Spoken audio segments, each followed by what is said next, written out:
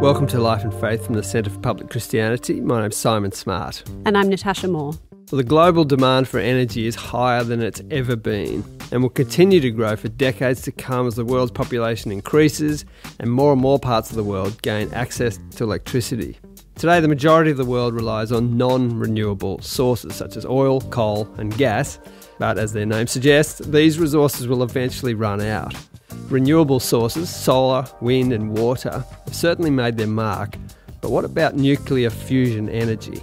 One of the key applications of plasma physics is to try to bring the energy source of the sun and stars, which is nuclear fusion power, down to Earth and make it available for humans. That was Ian Hutchinson. He's a professor at MIT who works at the cutting edge of nuclear fusion. Not to be confused, of course, with nuclear fission, which is how nuclear power is currently generated. Fusion is the taking of light elements like hydrogen isotopes, fusing them together, the nuclei of those elements, and that yields energy. That is, if you like, the opposite of what we do with the existing nuclear power, which is fission power. That's taking heavy elements like uranium and breaking it up. The advantages... Fusion power has the potential to become a virtually endless source of energy for generations to come, and a cleaner source of energy. Secondly, it doesn't produce fission wastes, highly radioactive particles, in nearly the same way that fission does. And there are a number of other... But there's just a slight hurdle this technology needs to clear. Approximately 100 million degrees Celsius is what we need. That's hotter than the center of the sun.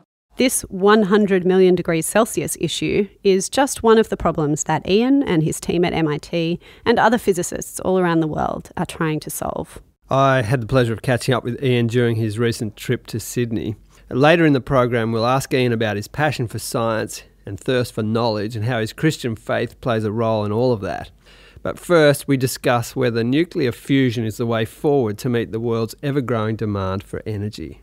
There is no magic bullet for energy resources for humankind. So I don't want to promote fusion as being some kind of instant solution to all of the energy problems that exist. But I believe that for the long term, we're going to need nuclear power if we're going to reduce the impact on the climate that has been produced and is continuing to be produced by burning fossil fuels.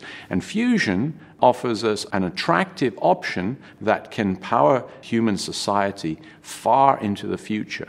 You have been involved in some very significant experiments in this field. For the layperson, could you just explain this key area of your work, what it's trying to do?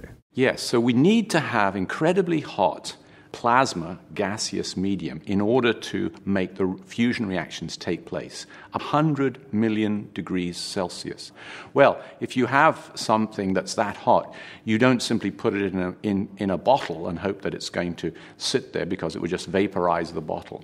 So instead, what has to happen is a plasma like that has to be held in place by an immaterial force. Now, the immaterial force that holds together nature's fusion reactors, the sun and stars, is gravity. But gravity works only on the very large scale. So we're trying to bring fusion power down to the human scale. So we need to use a stronger, still immaterial force, and we use a magnetic field. So we create a magnetic configuration, a configuration of extremely strong magnetic fields in which we trap the plasma to keep it away from any solid or material surfaces. And we heat it up to these incredibly high temperatures, and we seek to release the energy from those fusion reactions.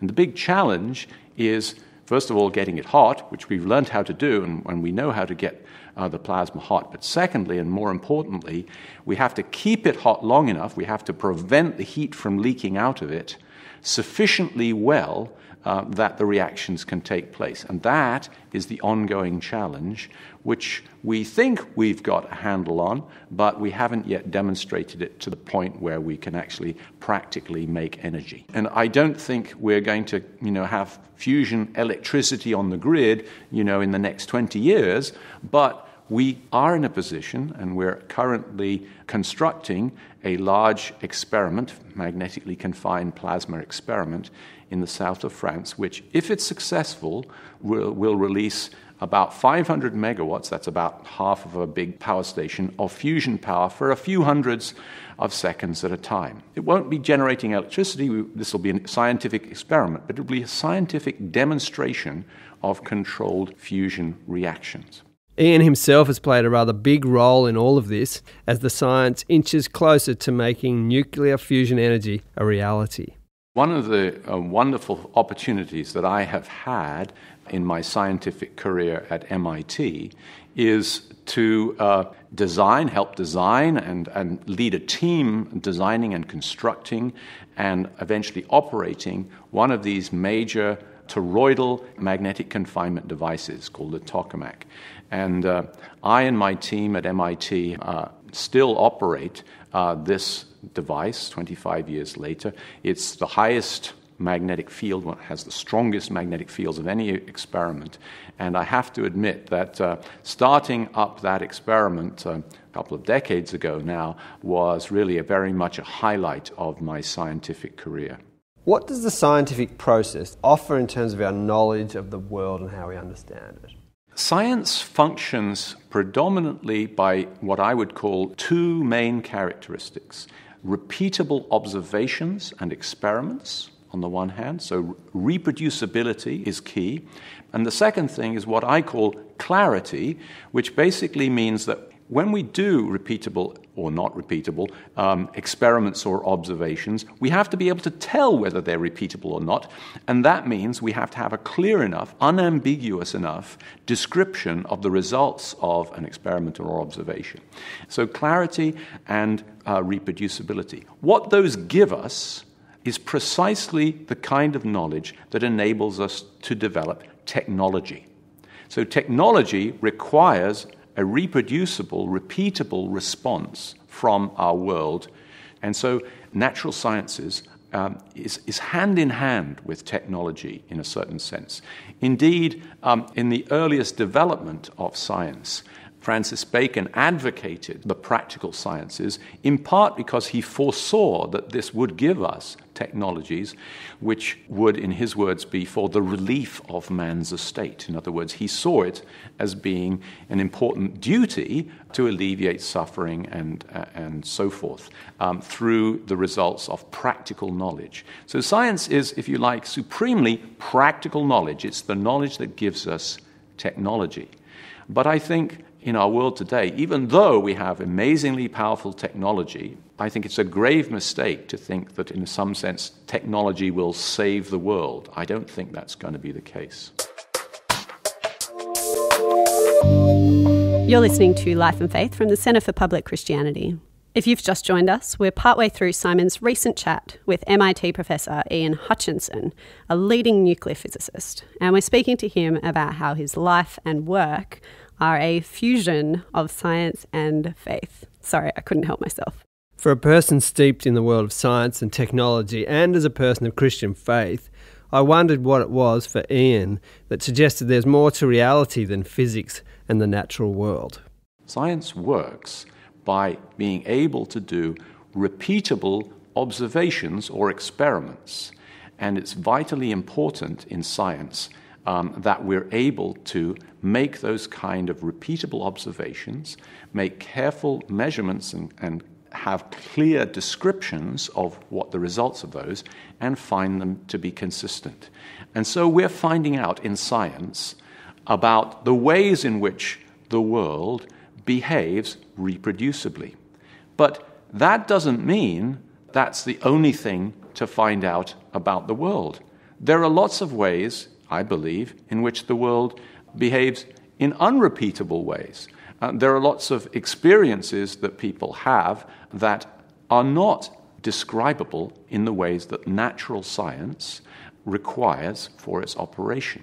And so one of my main interests is to talk about the fact that however powerful science may be, it is not true to think that science is all the real knowledge there is.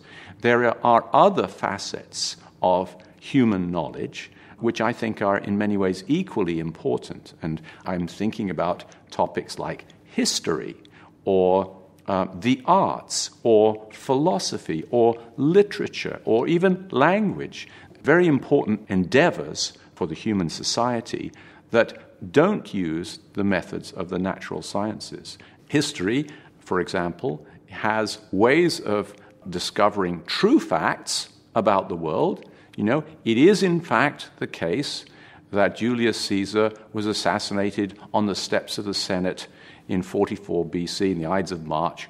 But it isn't science that tells us that fact.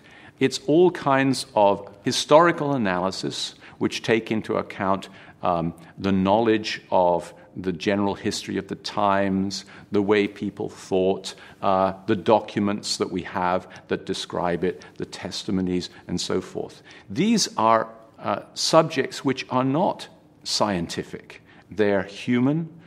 They take into account purpose and intention, and all of those kinds of things which are rightly ruled out, in a certain sense, from scientific description.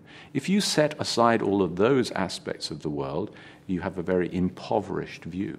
It was really interesting, actually, to hear how Ian adopts a similar approach to his faith and belief in God. It seems to me, if you ask the question, is there a God? That is very much a metaphysical question. That of all the questions that you could think of that were not scientific, that seems to me the one most likely to be thought of as not a scientific question. And yet, very often people will say, oh, that's a scientific question. Well, I think whether or not there is a God is a factual question, but I don't think that all facts are matters of science. I think that we can investigate the question of whether or not there is a God on lots of different levels. Science might have something to say about it, but there are many other approaches to trying to understand whether God exists, which include evidences pertaining to various religious claims. It includes philosophy and classical arguments. It includes personal religious experience, and it may involve communities and utility and so forth. So there are many ways in which one can approach that question. Almost none of them are scientific. Have there been moments in your scientific career where you've found significant challenges to your faith?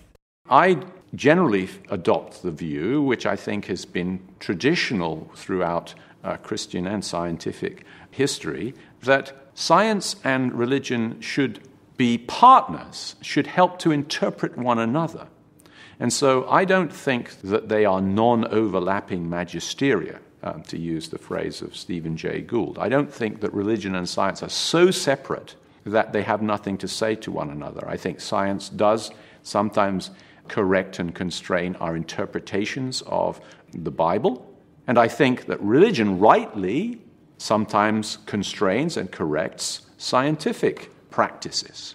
That should be the case. I think it's absolutely vital that, for example, research on human subjects should be regulated by ethics and morals which are separate from science. And so I think that overlapping of those two things are important. Have I personally felt substantial challenges to my faith? I think I became a Christian as an undergraduate at Cambridge University, and there's a sense in which my science and my Christian faith grew up together. And so there certainly have been tensions and puzzles and wrestlings and working out of what I think about the balance between those two. But I've never seen them as being sort of intrinsically at war in the way that they're often portrayed as being. I don't think that warfare model makes very much sense to me. You've been listening to Life and Faith with Simon Smart and Natasha Moore. We hope you enjoyed Simon's chat with MIT Professor Ian Hutchinson on science, faith and knowledge. For more conversations like this, you can subscribe to our podcast on iTunes. Just type Centre for Public Christianity in the search box to find us. While you're there, it would also help us a great deal if you leave us a rating or review. Next week we kick off our 4-part series featuring interviews from our forthcoming documentary For the Love of God, how the church is better and worse than you ever imagined. We'll be covering topics like the Crusades, slavery and human rights. You won't want to miss these excellent conversations coming up on Life and Faith. We'll catch you then.